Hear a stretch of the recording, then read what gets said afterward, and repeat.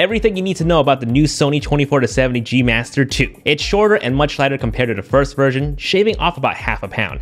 Definitely much better to carry around and use. There's also a huge improvement in the autofocus, especially with the 30 frames per second raw burst. You can zoom in and out of the lens while bursting and tracking your subject at the same time, and the focus rate is pretty damn high. The version 1 would struggle at the same test. Now this difference is only a big deal if you shoot a lot of high action photography like sports, but for portraits, landscapes, or any slow action stuff, probably not going to be a big deal to you.